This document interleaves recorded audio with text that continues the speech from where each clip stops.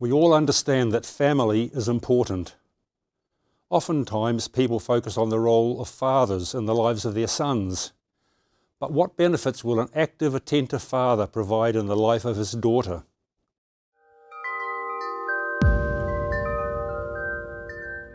Several years ago, on a cold and rainy night, I was solicited by a prostitute. She was sheltering in a shop doorway and was clutching a fur jacket around her.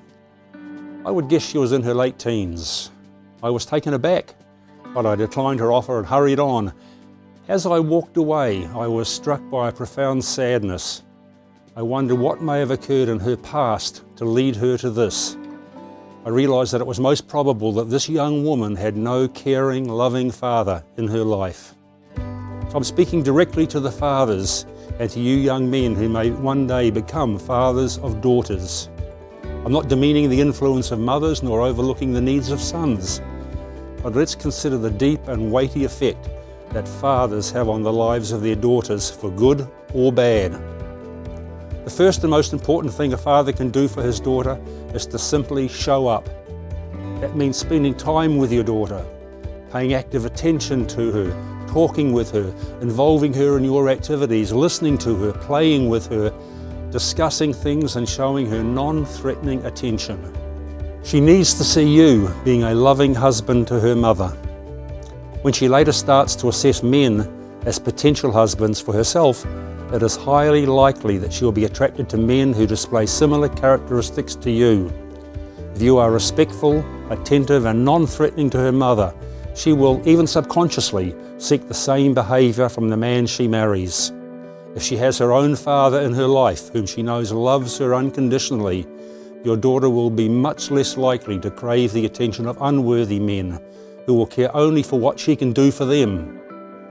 Many girls are exploited into sexual behaviour because they seek emotional closeness or are afraid of being dropped by a boyfriend. You can help your daughter to have no fear of rejection by men because she experiences acceptance and affection and worth from you. Girls with attentive fathers do better academically. They are likely to achieve higher grades in school than girls with absent fathers. Active fathers encourage their daughters to stay more years in study and seek higher educational achievements. A father who is present and attentive assists his daughter to have better social and communication skills. These skills are enhanced by a father who takes an interest in his daughter's interests and encourages her to express her viewpoint.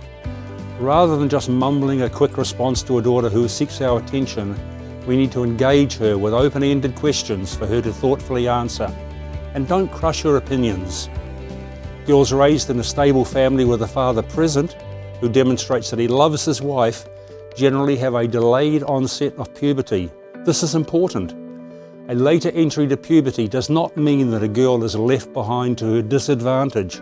Rather, girls who enter puberty young have higher rates of mood disorders, substance abuse, self-harming, unwed pregnancy, and even cancers of the reproductive system.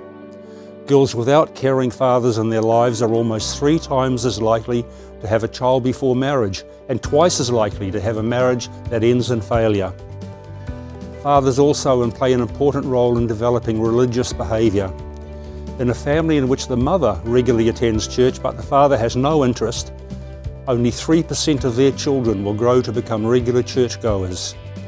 However, in a family in which the father regularly attends church but the mother does not, well then 38% of their children go on to become regular churchgoers in adulthood. Yes, fathers are important.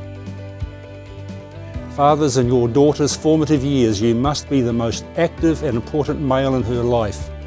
She needs you. She yearns for that which only you can provide. Mothers, your role is also vital. One often overlooked way you can help your daughters is to be the faithful, loving support to a mature man who loves you and who is willing to spend attentive, loving time with your daughters. I'm Kinnear Penman for Tomorrow's World Viewpoint. To subscribe to our channel, click here. To access articles, telecasts and booklets from Tomorrow's World, visit our website twcanada.org. Are there repercussions for living together before exchanging wedding vows? Should you cohabitate or wait?